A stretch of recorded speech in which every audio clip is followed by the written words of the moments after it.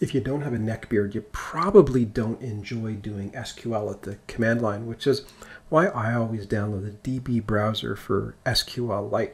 It's a real simple download. Just head over to their site. There's a few options. I just download the zip file. There's an installer, but I mean, let's face it, installers are for losers, and the zip file just downloads in a matter of seconds. I'm just going to extract it to my local file system, open it up, and then you'll see there's the executable file right there that you can open up and play around with your SQLite 3 databases. Now, one thing I will mention, obviously, you want to put this in a more respectable spot on your file system. You don't want to leave it in downloads here, but I'll let you figure out the right location for it on your own.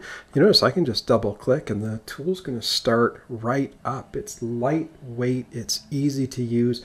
You do need to feed it a database though. In a previous tutorial, when I installed SQLite, I also created a database in a folder unremarkably named _db, and there it is right there. It's a little to-do database to help me create that Python or JavaScript or Java to-do application. As you can see, the database has been opened up. I just have to point to the file on the file system that represented the database, and it says, hey, there's a bunch of tasks in this database. And I'll be like, really? Well, maybe I'll browse all of those files, and it's going to say, well, there's actually nothing in there. I'm going to be like, well, that's actually no good to me. So the next thing I could do is maybe run a little bit of SQL and see if I can insert something into this database. And I don't know, why don't we tell everybody to learn a little bit of Python? I'm going to click play there. It's going to say that, oh, apparently it got inserted. Maybe I'll tell everybody to learn some Spring as well. So I can make a little change, click play, and I don't know, maybe everybody should be learning Mojo as well. So I'll throw that in there for a third insert. Now, did all of this work?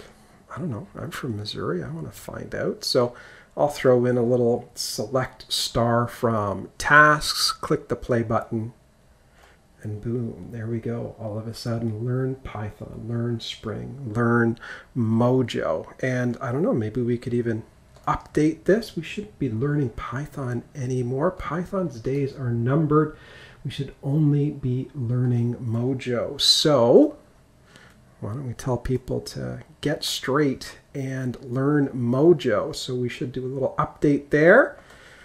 This is the update statement. Now, did that actually work? I don't know. Let's see what happens when we do a select. Boom, that learn Python has changed into learn Mojo. Now, I guess the last thing we can do here, if we want to complete the set of CRUD operations, is just do that delete. I click delete. That should delete everything from the database, but I'm from Missouri. I need to be shown. If I click play here, I see there's nothing in there. So there you go. That is how easy it is to get a visual tool for SQLite. Now, that is a quick overview of SQLite, a quick SQLite tutorial. If you're doing Python development, JavaScript development, or Java development, I've got a number of tutorials on how to programmatically connect to SQLite. So if you want to dig deeper, check those out next.